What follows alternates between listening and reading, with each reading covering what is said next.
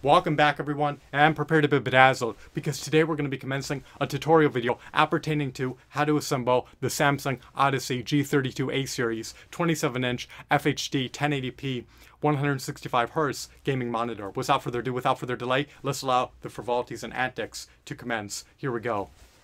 So as you can unequivocally see, we have a myriad of items behind me.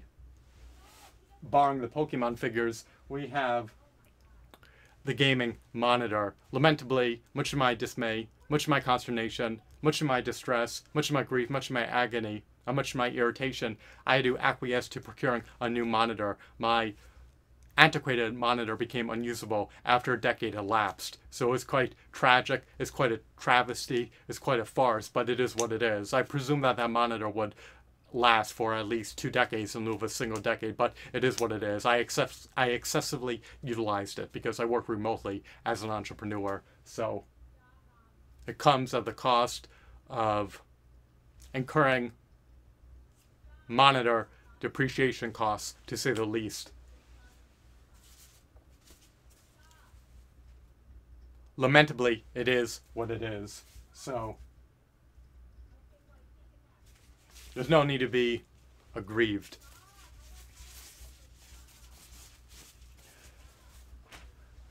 Let's try to expeditiously assemble the monitor.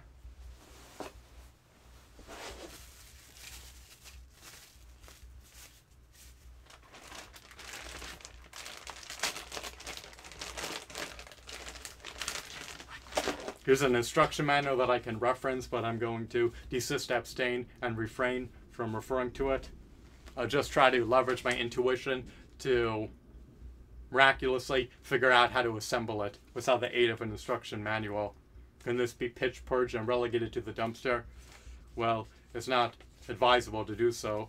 However, it is devoid of practicality if you refrain from using it.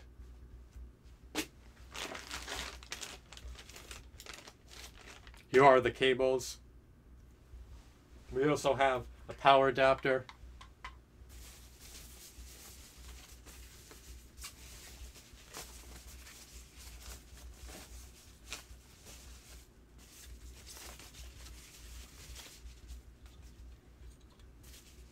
I do not want to batch up the setup process.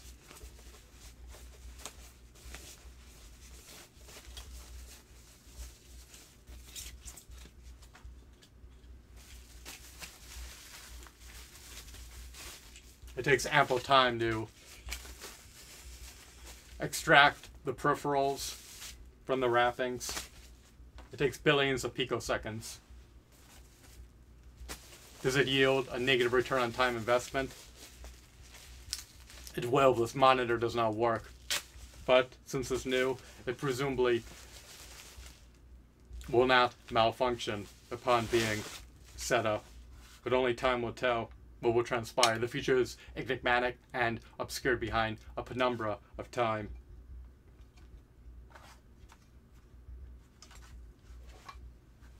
Can this monitor pivot? We'll find out. Am I elated? Am I ecstatic? Am I jovial? Am I jubilant? Am I buoyant? Am I gleeful?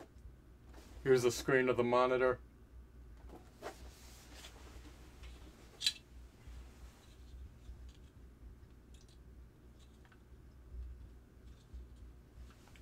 It'd probably behoove me to reference in the instruction manual.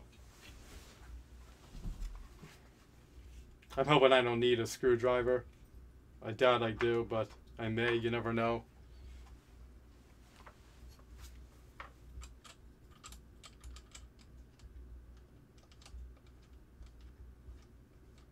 I'm just assembling the bottom base.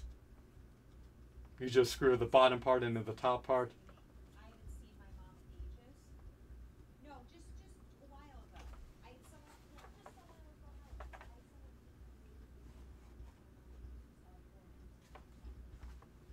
I guess this elongated part is the neck of the base.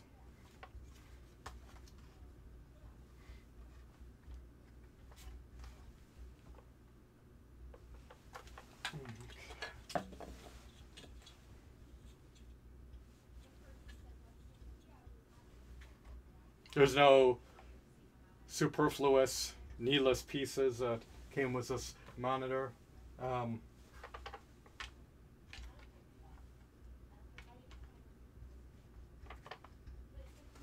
So once the base is assembled, you just need to subsequently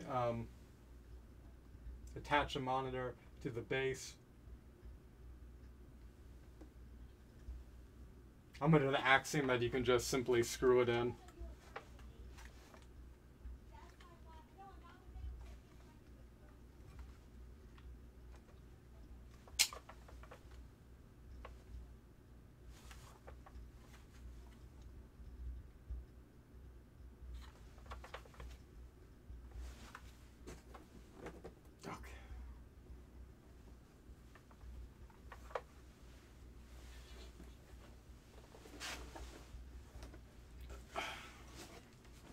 In hindsight, I more than likely should have utilized a instruction manual.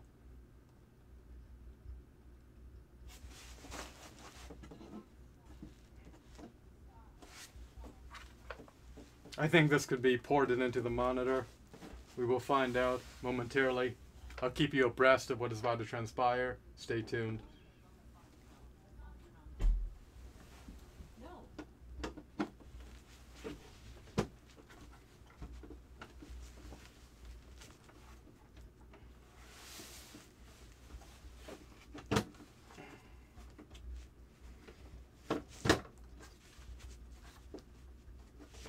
There we go. The back piece can port into the back of the monitor. It can just be snapped into the back of the monitor. It's as simple as that.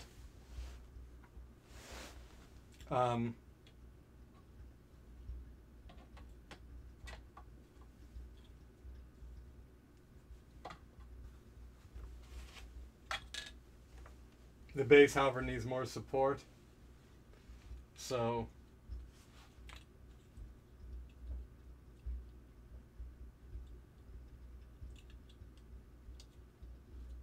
we'll utilize this piece to furnish it with additional support, so it is more tenable, and so that it's less flimsy and a little more stable.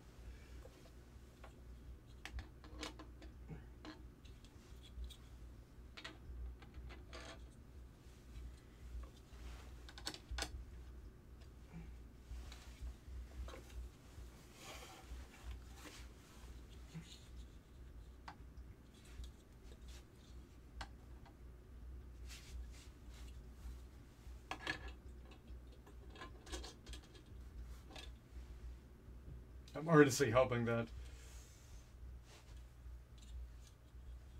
it will never fall down.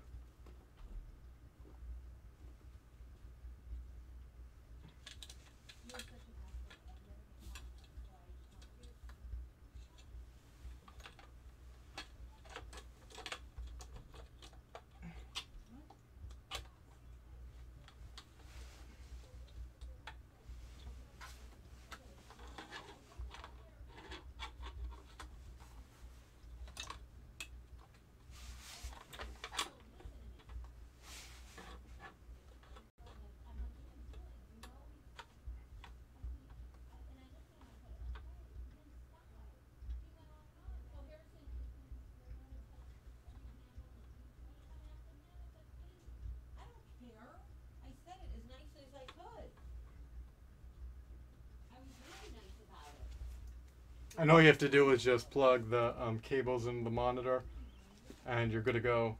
Your monitor should have the corresponding ports. This monitor is a HDMI monitor, so if you have a VGA cable, you have to buy an adapter. So, oh, I think this is an HDMI cord. I didn't realize that until just now. So it comes with an HDMI cord to render it usable, a power cord, and a power adapter. So you could just hook up all these cables and subsequently plug the HDMI cord into the back of your computer's HDMI port, and you'll be good to go. So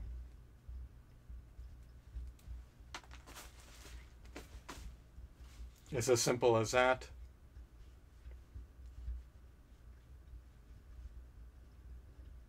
I should reference the instruction manual to make sure that this additional piece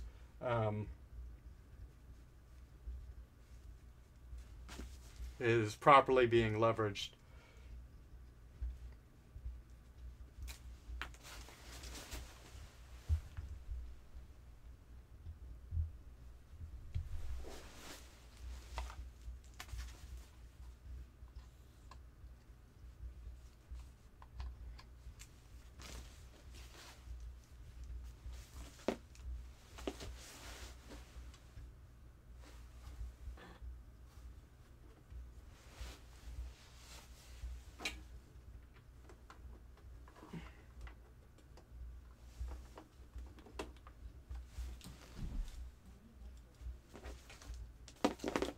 There's a caveat of the HDMI cord. Everything is plugged in to the monitor.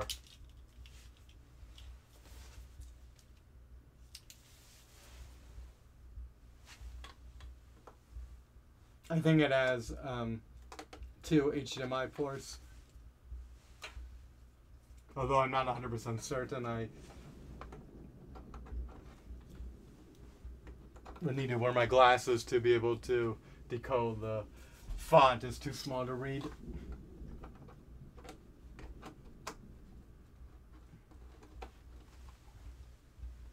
So lastly, let me just reference this manual real quick, because I'm uncertain if that bottom piece is being utilized correctly.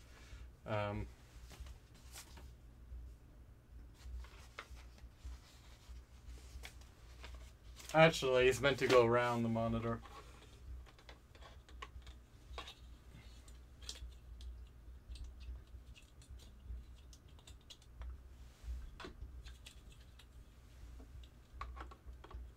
That's why it has these protrusions.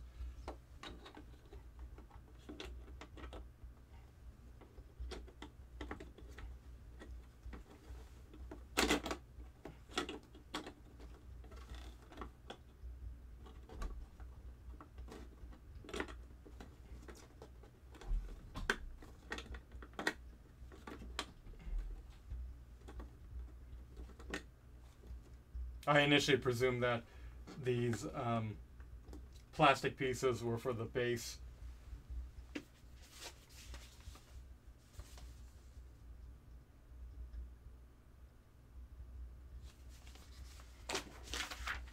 So everything is ostensibly assembled correctly. We have the HDMI cord ported into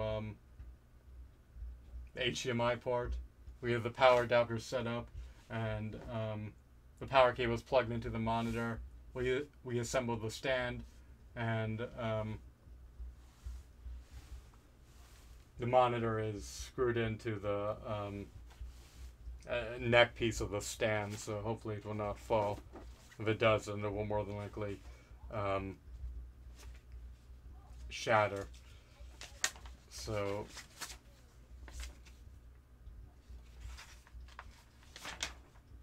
I think we're good to go, but maybe I should just screw everything a bit tighter to render it inapt to unscrew.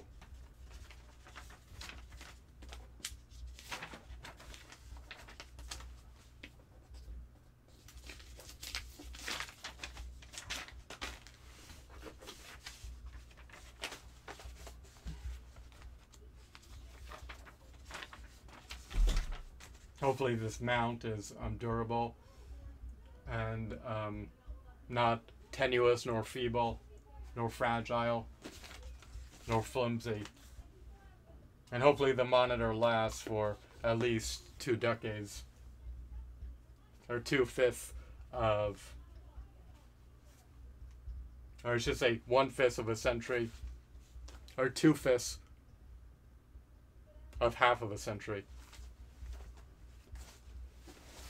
Thanks for watching.